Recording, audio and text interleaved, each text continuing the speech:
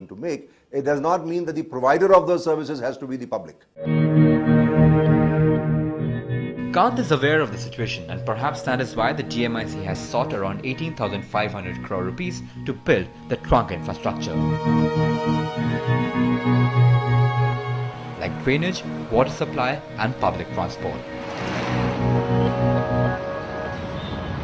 One must realize that there is a very important component of the trunk infrastructure. If you don't have good drainage, if you don't have good sewage, if you don't crack the trunk infrastructure, which is commercially not viable, the other component of the private-public partnership will not happen.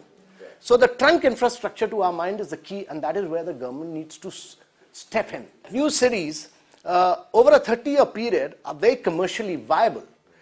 They take a longer period. They take 13 years, 14 years to break even. But once they break even, then they generate a lot of resources. And from that 13th year to the 30th year, they in fact generate so much of resources that you can make many more cities. But the key challenge here is that you should be able to monetize land value. That is the key challenge.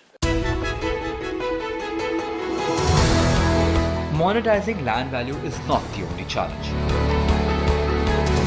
In fact, the list of challenges is a rather long one. From land acquisition to financing to governance. When we come back, we'll see at what the road ahead for DMIC looks like. Braj Binani Group and Bloomberg UTV present Building India.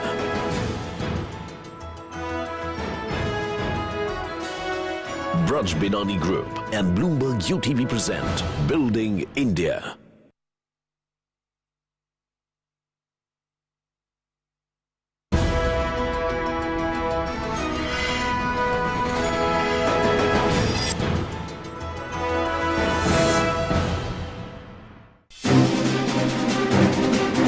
That is how the future cities of a country would look like.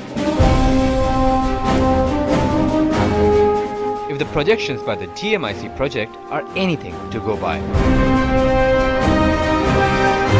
It is perhaps the most ambitious project since independence.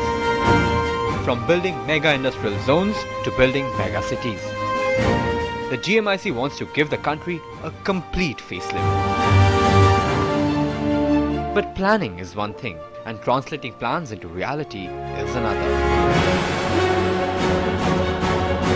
As Pradeep Singh, the Vice Chairman and Managing Director of IDFC project says, master plans are often more violated than being followed. In the history of our country and its cities, the master plans have been less